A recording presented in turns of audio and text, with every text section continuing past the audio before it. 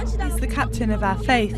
We are here exclusively for him. We are here exclusively for him. We are here exclusively for him. He is our symbol, our icon. We have to show him our faith. That's what he's asking us. It's indescribable. Indescritível.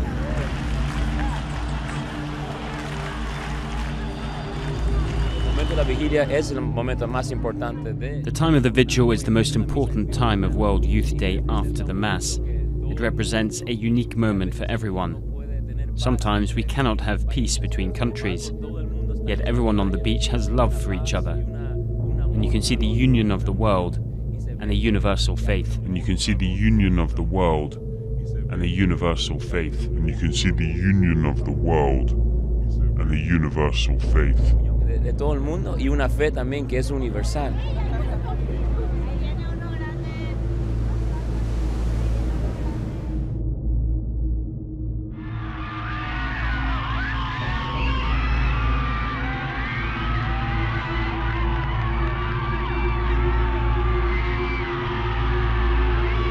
It's an unbelievable experience to me. We come from Australia, other side of the world, and it's just so good to be in Brazil, a city that has such great culture. And I just want to thank everyone who's put their effort into World Youth Day, because World Youth Day, for me, it's just been the best experience of my life, and it's just incredible, absolutely incredible.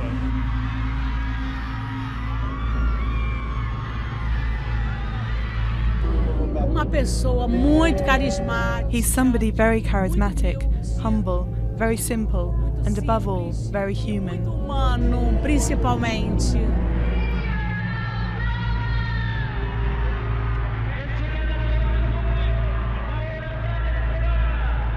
En la cruz, Jesús está junto a tantos jóvenes. On the cross, Jesus is united with so many young people who have lost faith in political institutions because they see in them only selfishness and corruption, or who have lost faith in the church or even in God because of the incoherence of Christians and ministers of the gospel. Y de los ministros del evangelio.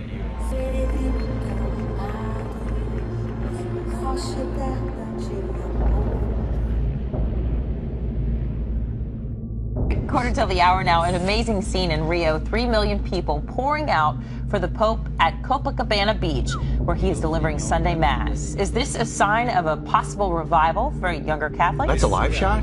That's live. Look at that. Ooh. Joining us now is Fox News religion contributor Father Jonathan Morris. Father, nice to see you. This is the first from pot to Pope. Right. Okay. And it's very uncomfortable that Mike just tried to give me a pot cupcake. That is not. No. Anyway, Father. Very uncomfortable. It's a maple cupcake. That live shot there, incredible. Pictures at the end of it is remarkable. The amount of people that are there on the beach this morning. What is the Pope trying to accomplish in Rio? Well, I just got a tweet right now that shows that the official count from City Hall in Rio de Janeiro is 3.2 million young people. 3.2 million. For what other reason, beside a spiritual reason, could you gather 3.2 million young people? I can't think of anyone who could attract that. No. And it's not just Pope Francis. Yes, he's really, I would say, revolutionized, I would say, certain aspects of the Vatican and the Catholic Church, not in terms of doctrine, but in terms of some practice.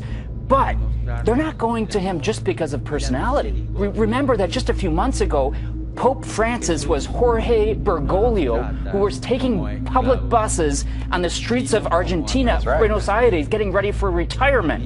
And now all of a sudden, he has 3.2 million young people who are coming to him. Is that why they gravitate toward him? He seems so approachable. I would say yes and no. I think they are seekers. I've experienced in my own ministry here in New York City, young people flocking, young people whose parents don't go to church, young people flocking to find meaning, purpose, and passion in life. Spiritual void? Yes, absolutely. But yes, I would say no, that's the no part. They're not just coming for him, but for God. But secondly, I would say yes, because he's done some pretty radical things. He's driving around in a Fiat, okay, which in Europe and it's some parts of Latin America is not exactly known as a classy, luxurious car. He's doing that as he's living the same way that he lived when he was a bishop. Right, and that's one thing that everybody said that he would do. You know, wearing the simple cross rather than the extravagant garb, and living, almost like a pauper rather than in a fancy schmancy place. Yeah. How much do you think that has to do with people being able to